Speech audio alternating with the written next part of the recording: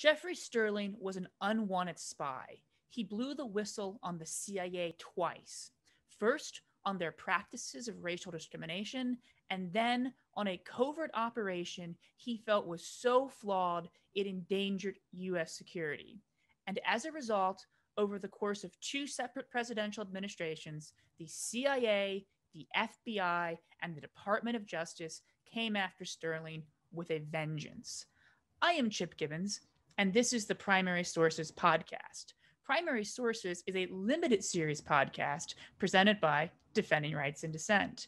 At Defending Rights in Dissent, one of our top concerns has been the use of the draconian Espionage Act against whistleblowers. In the last two episodes, we explored the history of the Espionage Act as a means of repressing dissent and controlling information. We also got a broad overview of its role in the current war on whistleblowers. Today marks the first in a series of episodes giving you an in-depth look at what whistleblowers charged under the Espionage Act face. We do that by bringing you directly the voice of those who have faced prosecution under the Espionage Act. In a moment, I'll present our first of such guests, Jeffrey Sterling. But first, I also want to invite you to visit us on the web at primarysourcespodcast.org and consider subscribing and rating us at wherever it is you listen to podcasts. More breaking news now. Stunning allegations from a whistleblower at the Department of Homeland Security. A whistleblower complaint involving President Trump. What are we doing violating the Constitution? I knew that if I remained silent, that I would be complicit in a crime. Jeffrey Sterling has been found guilty on all 9 counts he was facing. A former CIA officer convicted of passing secret information on Iran's nuclear program to a reporter has been sentenced to 3.5 years. Our guest today is Jeffrey Sterling, a former CIA case officer who would go on to sue the CIA for racial discrimination. In 2015, Sterling became another victim in the U.S. government's war on whistleblowers when he was convicted under the Espionage Act. Just in this hour, a former CIA officer convicted of passing secret information on Iran's nuclear program. Jeffrey Sterling of O'Fallon, Missouri, is a former CIA officer. Jeffrey Sterling began his CIA career in 1993. Jeffrey Sterling has been found guilty on all 9 counts he was facing. Only circumstantial evidence was presented during the trial, and Sterling continues to maintain his innocence. Sterling is the author of Unwanted Spy, The Persecution of an American Whistleblower. Jeffrey, thank you so much for joining us today. Oh, thank you so much for having me on. So I was reading your book in preparing for this interview, and I was struck by the fact that you begin with an excerpt from a poem by Langston Hughes. Langston Hughes' America. What drew you to that passage, and why did you choose to include it in a book called Unwanted Spy? Many people might not immediately think of Langston Hughes when they're thinking of the memoirs of a CIA case officer. Well, I've always been struck by the poetry of Langston Hughes. Always sort of hit home with me, especially the poems that talked about America. And that poem in particular, what it was saying was that, I may be Black, but I'm also America. I'm part of this same America that you cherish and love. The only difference being the color of my skin. And I thought that was an appropriate start for my book, because the book really does tell of a journey of trying to figure out and going through, where do I fit? Do I fit where I want to in this America, or do I fit where America tells me to fit? And the journey for me was going where I felt like I wanted to be, as long as I was myself. And so therefore that poem from Langston Hughes just really struck home with me. It's like the underlying theme to my book. So how did you come to work at the CIA? Interesting backstory on that. I was finishing my last year of law school. And as any pending graduate, I'm trying to figure out what my next steps are going to be. I'd done other interviews at law firms and things like that. But I came across an ad in the paper to join the CIA. It wasn't a hidden ad or anything. It flat out said, join the CIA, travel the world. And I was very intrigued by that. International relations, international law was always a passion of mine and an interest. So I said, hey, why not? It would help me get out there and be a part of the world, and also feel like I could make a contribution to my country. So I decided to answer the ad, and a good while afterwards, I was a part of the CIA. It's funny you mentioned the ad was not in any way hidden. A few years back, I was listening to Spotify. This was before I paid for the premium version, because all my friends made fun of me for being too cheap to pay for Spotify premium. So I finally gave in, and I got an ad for like CIA clandestine services, right? It was like, you know, come be a clandestine officer. And I followed the URL just out of curiosity. And it's like, you can't mention to anyone you're applying for this, but we're advertising on Spotify. So the degree of openness with which they advertise the clandestine services is sort of interesting. So in your book, you talk about the culture at the agency. You start in the early Clinton years, I believe. And you say that at times, I think you say this, at times you felt like your coworkers had discovered a new religion in which Ronald Reagan was God. Can you talk about some of your initial reactions to the agency and the culture? My reaction to that was sort of shock, as how can a government agency tasked with serving this country, protecting this country, serving its intelligence needs, how can individuals who work there have such a reverence for a previous administration, to the point of trying to disregard the current administration? To me, it was more of a service to an individual and an ideology, as opposed to service to the country, which should have no ideology, which should be objective, if you will. And to meet the needs of whatever administration has come, not to have the strings tied tightly to a previous ideology. And with Reagan, I thought that was a specific ideology that I was really surprised an organization like the CIA would have. And again, it was shocking to me. In some ways, it wasn't surprising. Again, we're dealing with a bureaucracy, individuals who had been around in their jobs for many, many years. But that was maybe sort of the introduction for me to the conservative nature of the CIA, which was actually a bit counter to what my ideas of the CIA were and should have been. So on this note, very early during your time at the CIA, another employee, you call him Henderson in your book. Obviously, that's a pseudonym. Yes. A Black agent or a Black officer who has a PhD, he takes you aside and sort of asks you what you're doing at the agency. Could you tell us a little bit about what this individual said to you and your reactions to it? Yes, I've been at the agency for a couple of months, I believe, at this time. Slowly getting to know people, make my way around the organization. And a Black employee officer came up to me one day in the cafeteria, just sitting down and having a chat. And he sort of abruptly said to me, why are you here? And this is after I let him know what my background was and my interest in this.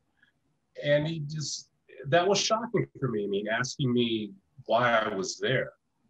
I actually took a little offense to that because to me, it's like, well, you are here. Did someone not ask you the same question? But his point was, why are you here when you can make such a contribution somewhere else? And why are you here in a place that isn't going to accept you for your capabilities, but it's always going to view you by the color of your skin? Again, I took a bit of offense to that, mainly because, again, he was there. He was a Black officer. He was in the CIA. Why couldn't I serve in the CIA as well? It was hard for me, though I kept it in the back of my mind, that he was essentially warning me about what was coming or what could potentially come being a part of the CIA. It was like my second introduction to the agency. which had a later absolutely profound effect on me. But it was a very striking beginning for me. I mean, he says something to the effect of the CIA is one of the only places I know where a white man with a high school diploma will go farther than a black man with a PhD. I mean, that's a pretty yeah, stark. That was hard for me to. Yeah.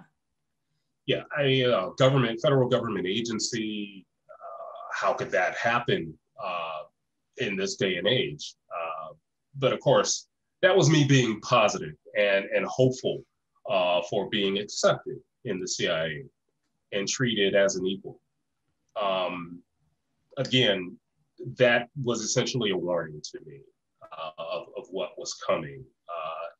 And once I settled down from the sort of shock of what he asked me why I was there, I then more calm mindset, realized what he was saying and that he was in a way being protective of me and sort of looking out for my interests, if you will, in an indirect way. But it was very profound. And to know that someone with a high school education could go farther in an organization than someone with a law degree actually was the sort of thing that I did learn firsthand. And when you're out in the field, I believe in Africa, you meet one of the few Black case officers besides yourself, and he has similar words for you, right? Absolutely. Yeah. Yes, he does. So there's this thing that's starting. And I also noticed it in the different areas that I worked in the agency. Many times I would be the only Black officer working in whatever particular office I was in.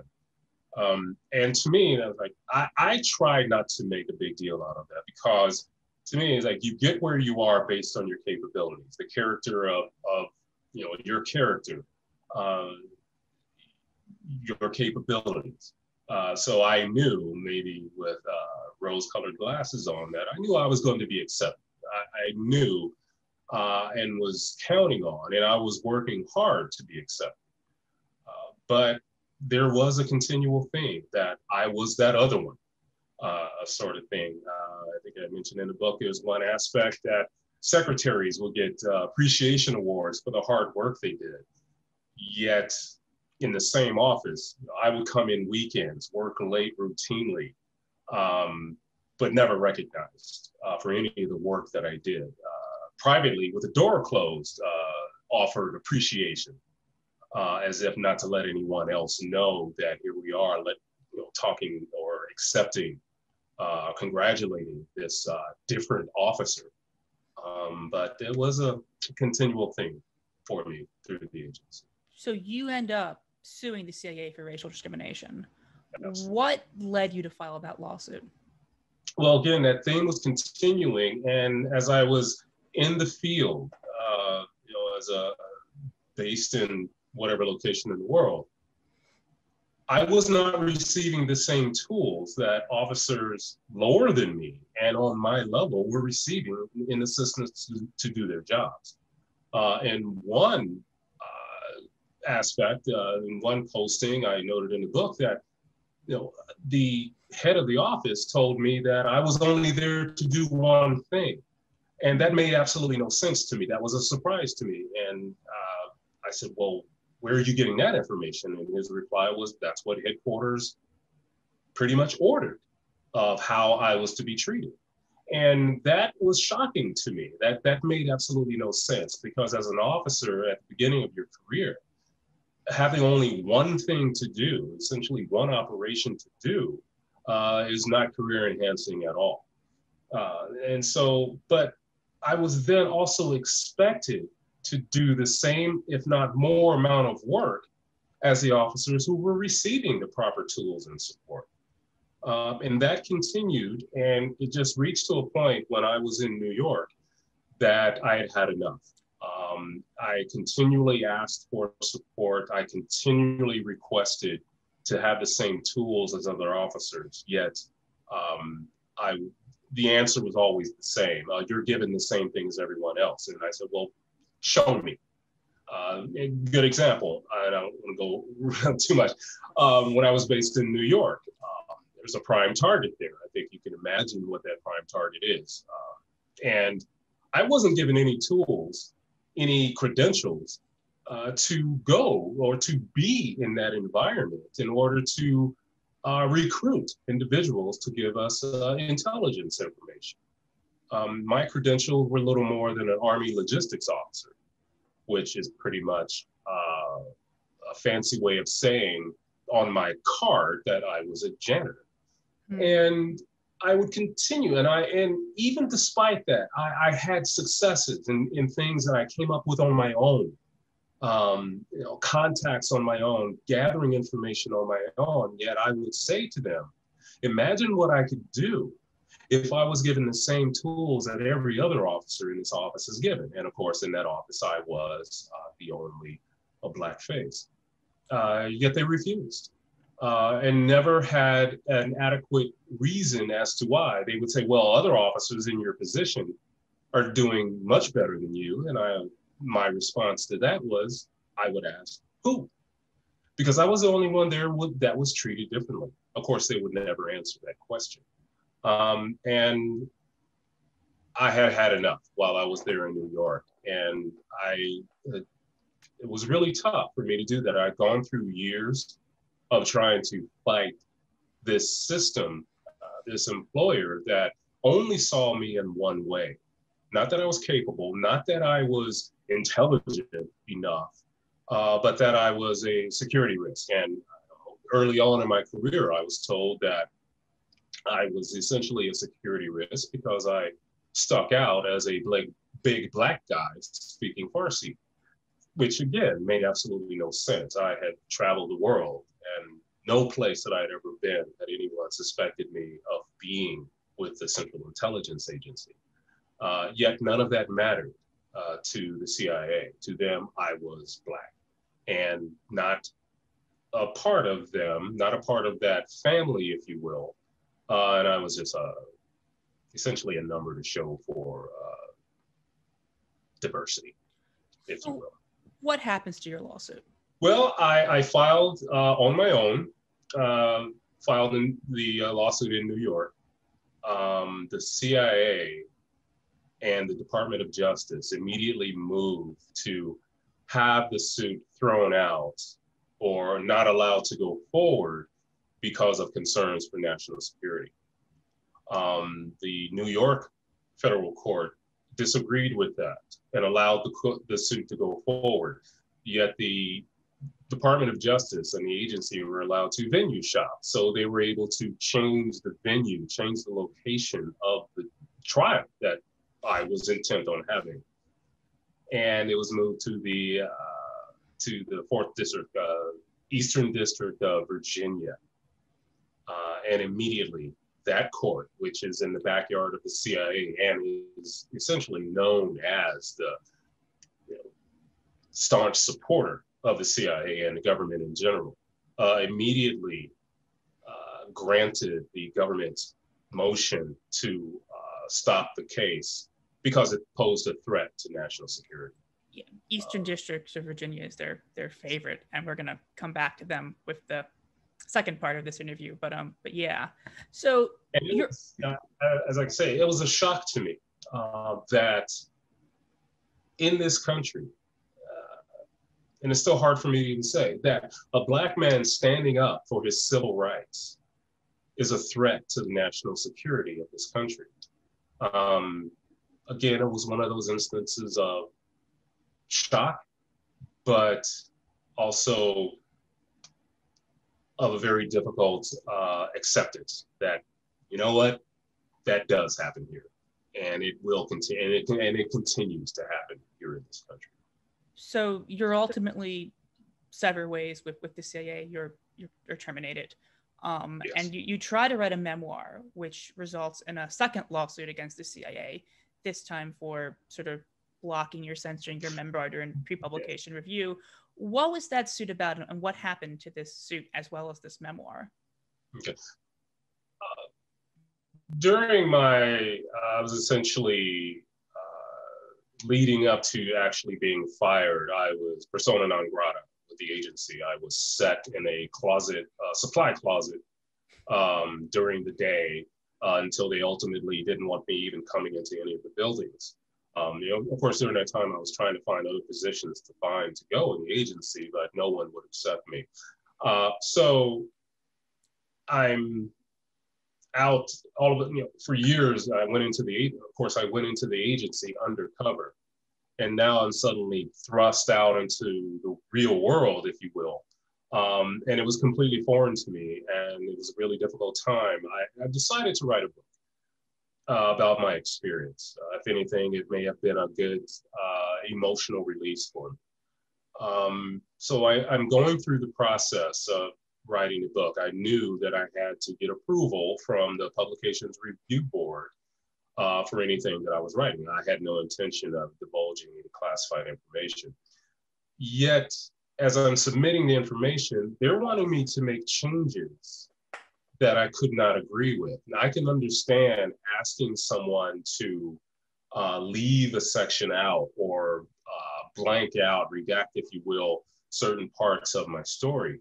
They wanted me to change the story. They were giving me affirmative steps that they wanted taken in my book, primary of which they didn't want me to say that I lived in New York or that they did not want me to say that I worked in New York, even though that's where I lived during the segment of my book. And what they wanted me to say was that my regular morning meetings with the office staff were in Washington, D.C. So every day they wanted me to say that I traveled down to D.C. for my staff meetings and then went back to where I lived in New York. They didn't want any ties to New York in any way, shape, or form. That's quite the commute. Absolutely. And it was a lie. I was not going to lie about anything in a story about my life. And I took issue with that. Of course, the agency being who they are, they don't have to relent to anyone. So they refused, and I sued. And we were going through that process. And all of a sudden, I was fired. I lost everything. I was broke, and I could not continue with the suit. I couldn't pay any attorneys to do that. And at the time, also, I really didn't have a place to live. I lost my apartment, my car. I had returned home, basically penniless. And that suit, I could not go forward with that. They had worn me down through the other. And unfortunately, that suit did not progress. So with my next question, I realize there's still a lot of things you cannot tell us about this topic, but some of them are public because of your trial and the book you did publish. What was Operation Merlin, to the extent that you're allowed to speak about it? No, actually, I'm freely allowed to speak about it. Most, if not all, details of the operation were divulged during the trial. But Operation Merlin was designed to thwart or interrupt the Iranian nuclear program, their efforts to gain a nuclear weapon. And what the idea of the operation was to instill into their program plans for a component of a nuclear weapon, a key component of a nuclear weapon. And the thought being that they would implement these plans, unbeknownst to them that the plans were flawed and they would not be able to detect the flaw. So if they built off of the plans, it would result in a weapon that would not work and they wouldn't be able to figure out how to do it. My role was to recruit an individual to place those plans with the Iranians, approach them with the idea of selling some key nuclear information. I was working with a Russian and former scientist within the Russian nuclear program, and trained him on how to approach Iranians, which ways, which methodologies to find out the right Iranians we would want to help instill this into the program. It was very difficult working with that individual, but I successfully had him trained. We were on the point of launching the operation because we did have a contact. We did have someone key within the program who would be the perfect conduit to relay the plans to. We're close to launching the operation. We had some final meetings before having the Russian travel to hand over the plans. And this was the first time that he was going to see the plans. Now, this guy is a scientist, a nuclear scientist, and I was assured that even he would not be able to detect a flaw in these plans for this component. Almost immediate after he was able to finally take a look at the plans, he noticed that they were flawed, that they would not work. And that set off all sorts of bells and whistles to me, in that if he could immediately notice that these plans are flawed, why wouldn't the Iranians? In the nature of science is, okay, if you see something that's broken, you're going to do what you can to fix it. So instead of thwarting their program, because if they detect, again, the flaw, they're going to fix it. So instead of thwarting their program, we could be potentially advancing their program, and they would have a nuclear weapon far sooner than anyone expected. I raised my concerns during that meeting. I raised my concerns with individuals at headquarters, any and everyone I could talk to about it, and essentially I was stonewalled and basically told to be quiet. Everything was all right. Essentially saying to me, what do I know? I'm just, this Black officer who they've allowed to be part of this operation. And again, I was the only Black face involved in the operation. So I was pretty much shut out from any more dealings with that operation. And that was also part of the continued pressure on me. It's funny, after that meeting and after my raising of concerns, the requirements of me at that posting became higher and higher and higher. Impossible tasking to accomplish without the proper tools. And that's what started my process with the lawsuit. So you have concerns about Operation Merlin. What do you do with those concerns ultimately? Where do you take them? Well, I was banished from that current posting back to the DC area, and I still had concerns. I went to the House Intelligence Committee initially. It was to discuss my discrimination claims, but I also talked about my concerns with Operation Merlin. There is a process that individuals in the intelligence community are allowed to use to raise concerns outside of your working organization. So I raised, again, the discrimination concerns and also the concerns of this operation. Time passed. Then I eventually made it, raised the operation concerns to the Senate Intelligence Committee.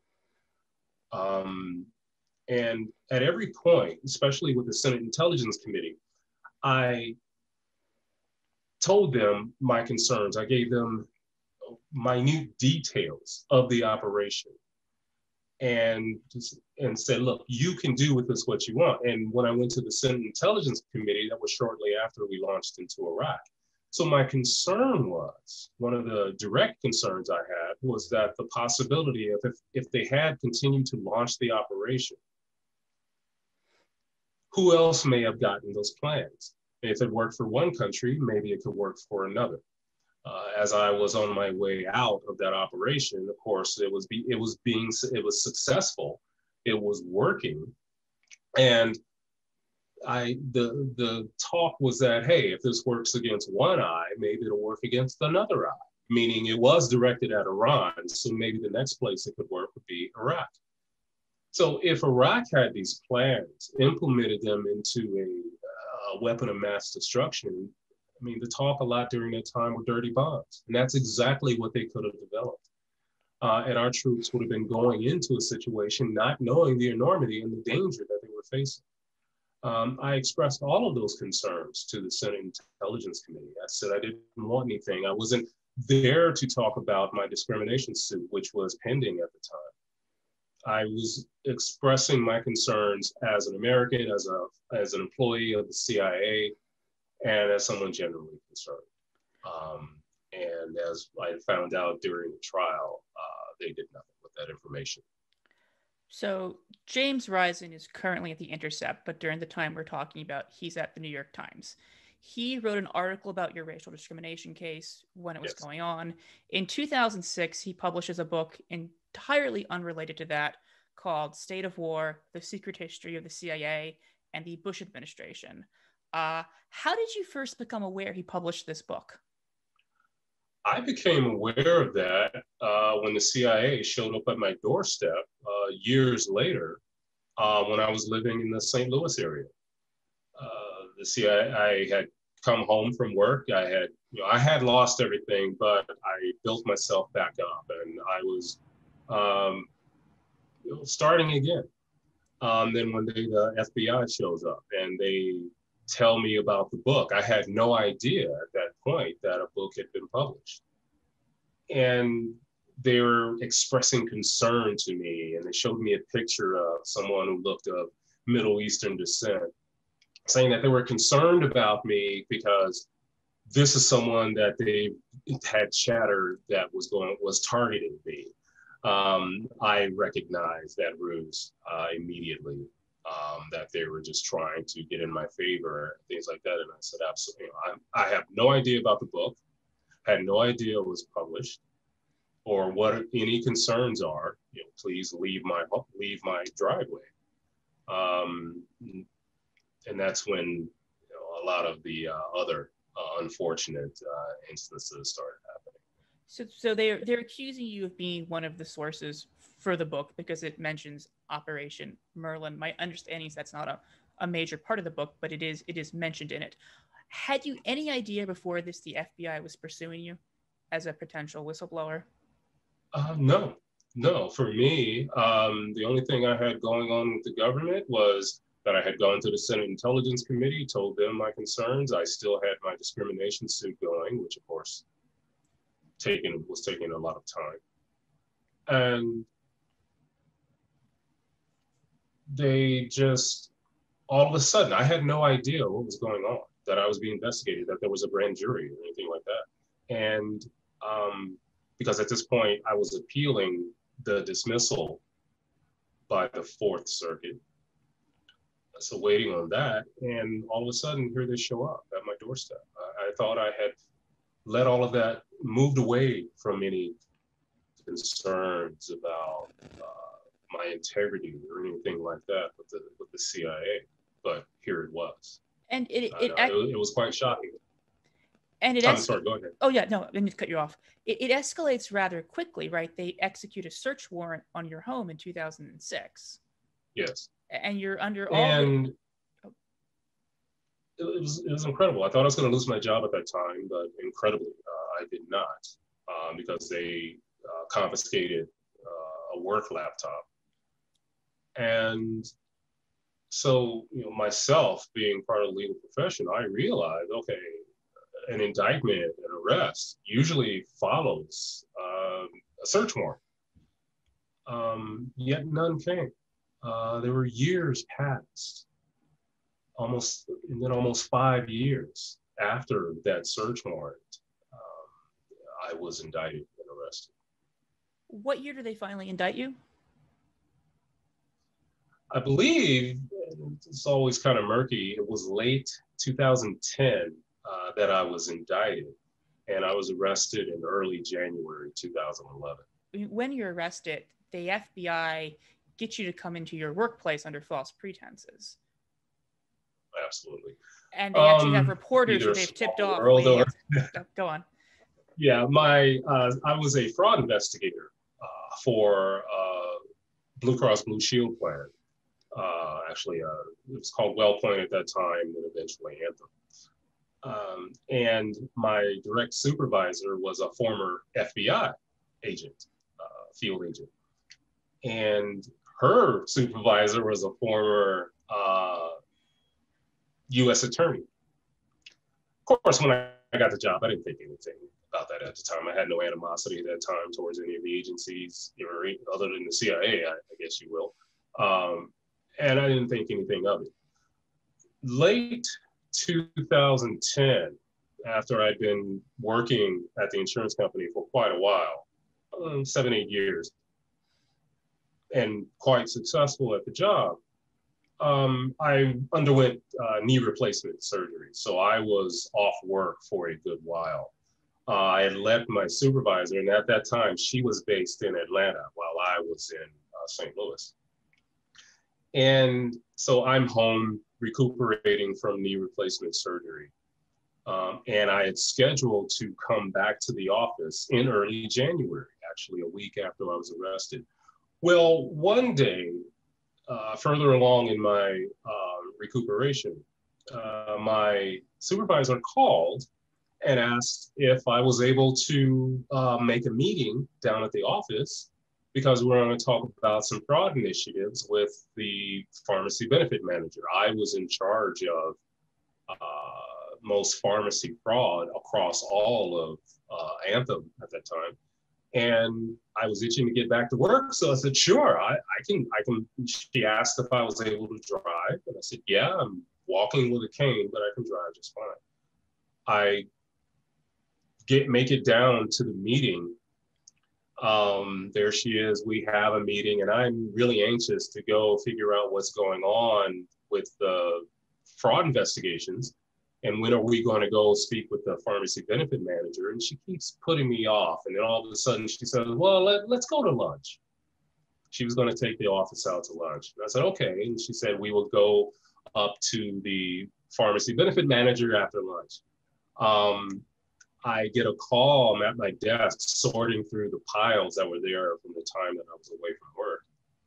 And I get a call from our security office saying that there was an issue with my badge and could I please come up front. I did, and as I stepped up to the security kiosk there at the entrance, the FBI was there waiting for me to arrest me. And the FBI had tipped the media off, so there are reporters outside. I believe so. This was a show for them. A big show, and even one of the local news outlets, because I was limping as I came out, speculated that there was a scuffle as I was being arrested. Just incredible. So this was a tremendous show for the FBI and the insurance company, who they did set me. I was set up to be arrested. And what's disgusting about the entire thing is that the whole world knew exactly where I was at that time. I was home recovering from knee replacement surgery. There was no need for grandstanding the way they did.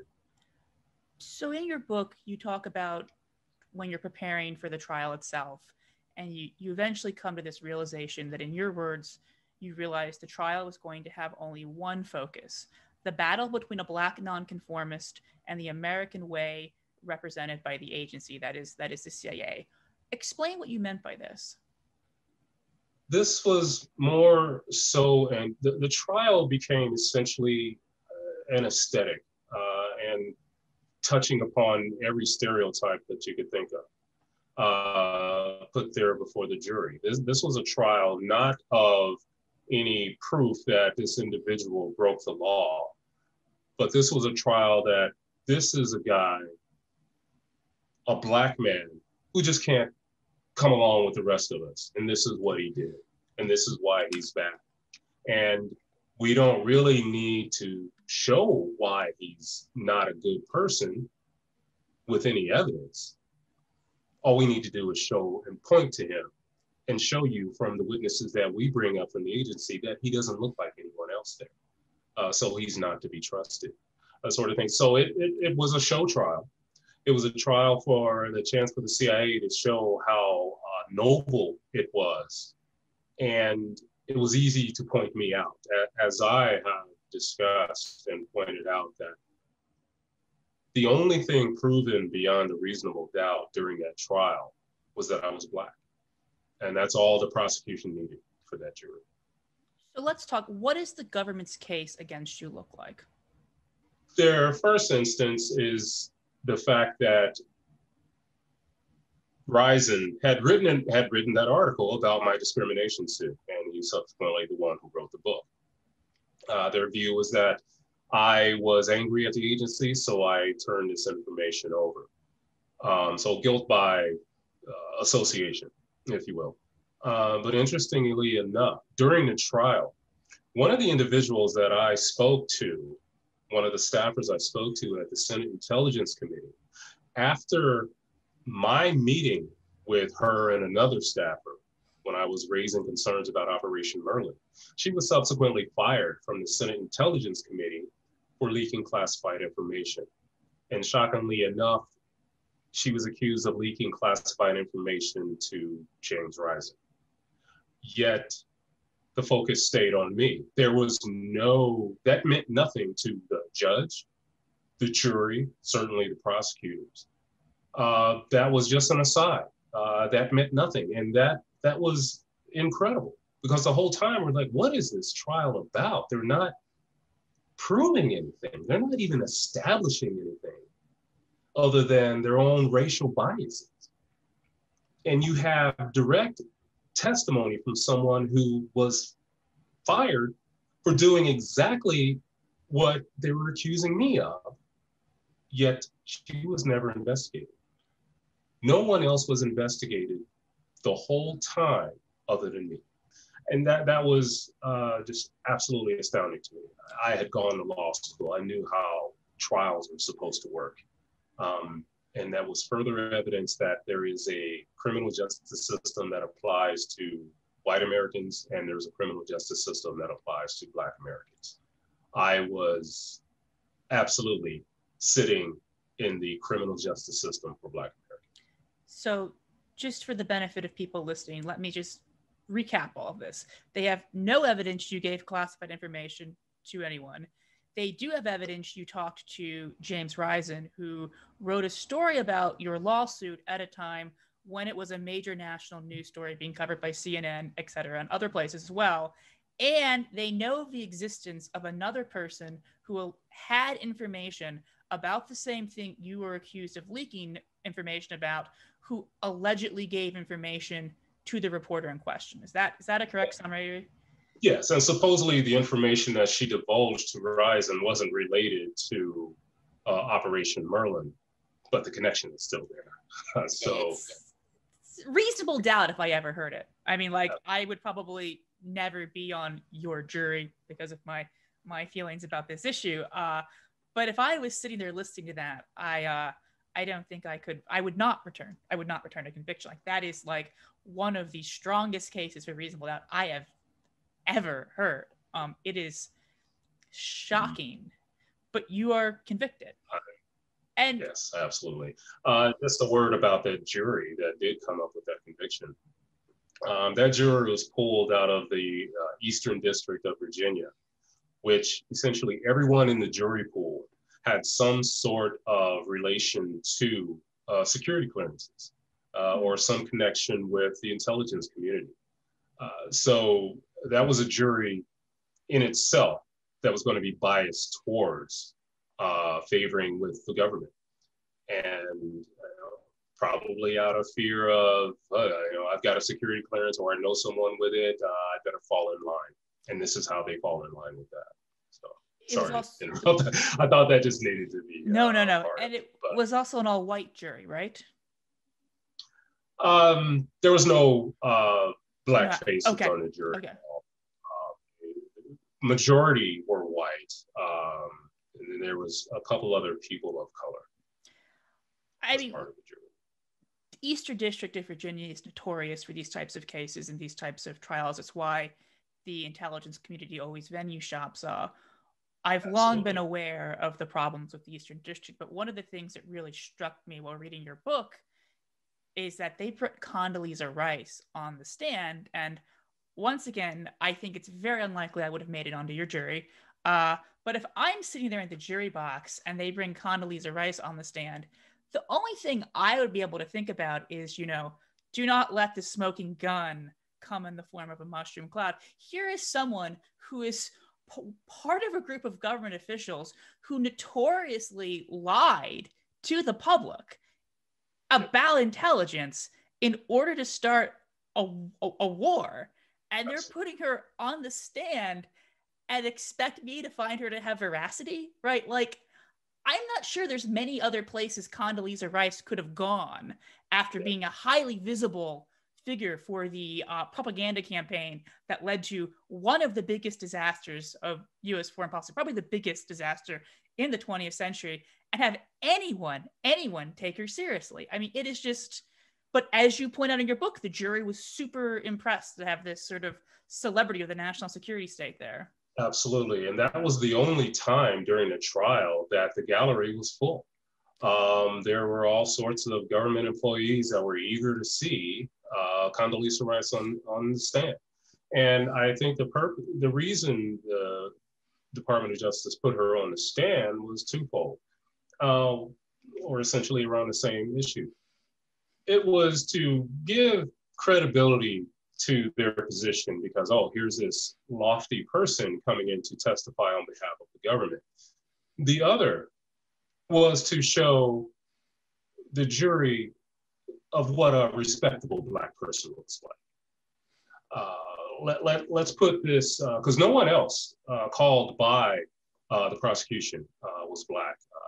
Excuse me, on one point, there was one individual that was called to talk about data for the CIA with regard to employment. That person was Black, but of course she didn't even work there when I was with the agency. But here we have Condoleezza Rice for that prosecution and for that jury, and also for the smitten judge, Brinkema. Here's an upstanding Black citizen to compare against this Black man sitting in the defendant's seat. She added absolutely nothing to the prosecution's case. As a matter of fact, she made several gaffes, which could have resulted in a mistrial. Yet again, of course, that court ignored it, but she served her job. She was the quintessential good Black person, juxtaposed against the bad Black person.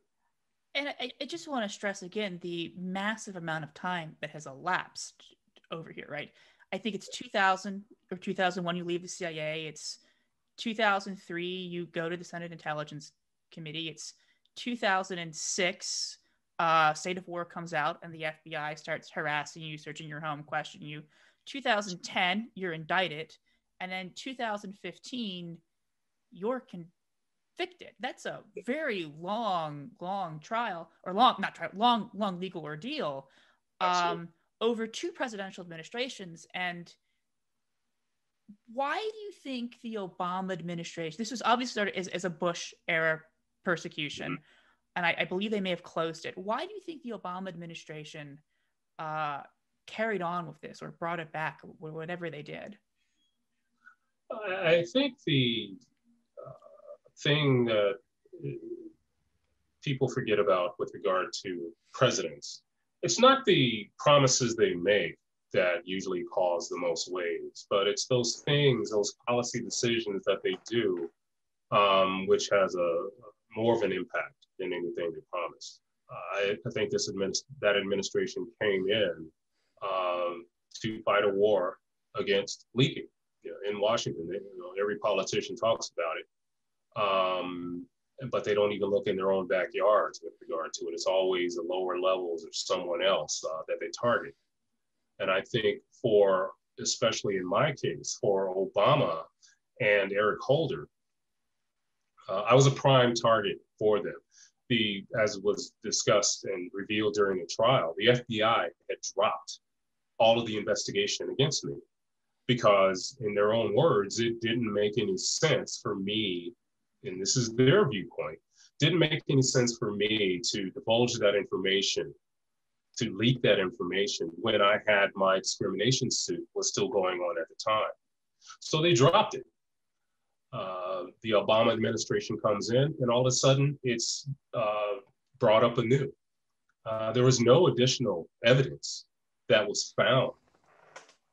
But I think it was easy to make that decision to go forward for that administration because one, it was going to be easy. Here's a black man against the CIA. How easy is that going to be? He filed a suit against them. Nobody's going to believe him. They're going to think he's just a disgruntled employee who couldn't pull his own while he was there. Who's going to believe anything that he has to say? And I think also it was an image aspect for the Obama administration to show that they were not going to kowtow to other black faces, that they are going to be equal, to show their equality, their view of equalness for individuals in this country, that they're not going to show any favoritism. A black attorney general and a black president weren't going to show any favoritism to a black citizen. And I think it was a spark to the overall effort to gain momentum to go after whistleblowers and to silence dissent. And in this case, they are extraordinarily zealous. I mean, they almost jailed James Risen to try to get him to give up his source. And I know that Risen's stand was very heroic, but that has at times sort of overshadowed your own part of the case, which is unfortunate. But I mean, it is a shocking prosecution just on every level. One of the things that really struck me when I'm reading Unwanted Spies, there's this passage near the end where you talk about how you were first really uncomfortable with the media pinning the term whistleblower on you. Obviously, based on the subtitle of your book, Persecution of American Whistleblower, you've come around and you talk about that some in your book. Can you explain what about the label whistleblower made you uneasy, and why did you come to accept it? It made me uneasy because it was hard for me to accept that I was a whistleblower, because whistleblowers, individuals are supposed to they're doing the right thing. How could I be sitting in prison and consider myself a whistleblower? I mean, how can you do the right thing and then be punished for it? It was hard for me also because the overall connotation of whistleblower historically is as someone who leaked information inappropriately. Well, I had gone through proper channels. It was hard for me to accept that I raised issues twice. I was a whistleblower in two instances. I was trying to blow the whistle about racial discrimination at the CIA, and I was blowing the whistle to raise concerns about a faulty, misguided operation, a potentially dangerous operation. But it was hard for me to look myself in the mirror and say, I'm a whistleblower. But that aspect that I was trying to do the right thing really sunk in. I was putting more belief and faith in that. It didn't matter what avenue that I took, even though I did take the proper avenues that I was allowed to. I was trying to stand up to abuse of power, if you will, and do the right thing. So it did take a while for me to process through all of that. And it's really difficult to process through anything when you're sitting and on your way to and sitting in prison. But I did finally accept that yes, I am a whistleblower. And if anything, I'm the example of what happens to whistleblowers in this country. What has your life been like since your conviction? It's been quite a challenge. I was released in 2018, finally off of supervision in 2019. And it's been a continual challenge, trying to find work. Having to check the box is almost a guarantee of an immediate rejection letter. But I've been fortunate. I've been able to, my wife, Holly, who's been a staunch supporter for me throughout, is still, by my side. We're still the team that we were before. And but just trying to find my place, regain a place in society has been quite difficult. I took of course, as you noted, the length of time this entire ordeal has taken. I was essentially broke for a while, but there was people who were supportive and helped me and my wife get through all of this. But trying to find that place again in society has been quite difficult. But I have to keep trying.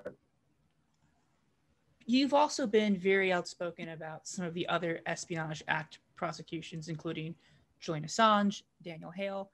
Why do you feel compelled to speak out in those cases? I feel that I have a duty to speak out about those because I've gone through exactly what these individuals are facing or what they are also going through.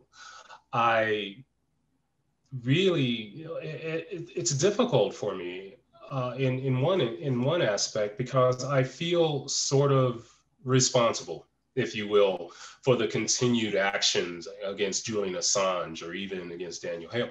Just in the instance that had I been successful in my trial, maybe that would have taken the steam out of this overall whistleblower witch hunt that would have shown the faultiness, the one-sidedness of these efforts against whistleblowers. Had I been successful, maybe they would have stopped or things like that. But then I really come to the realization that it was an impossible situation for me to come out victorious against impossible odds, but I still had to stand up for it. And I feel like I need to continue to stand up against the use of the Espionage Act and this witch hunt against whistleblowers, because I've been there. I've had my life ruined because of it. I know what they're going to be going through if any of them decide to go through trial.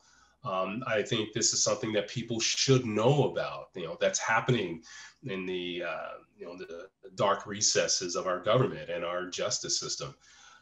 So I feel like I have a voice based on my experiences, and I do feel a duty to express myself and let people know the truth, because in the end, that's what this is all about, truth.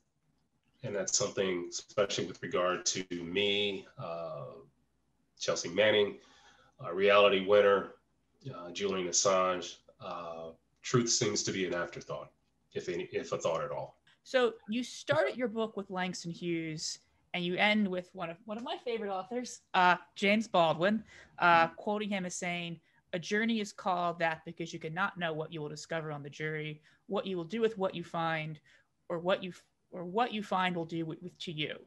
And as you say after that, it's been a hell of a journey. I think that is a bit of an understatement. I appreciate you coming on today, and I hope we have done some justice to your journey. Thank you very much. I really appreciate it.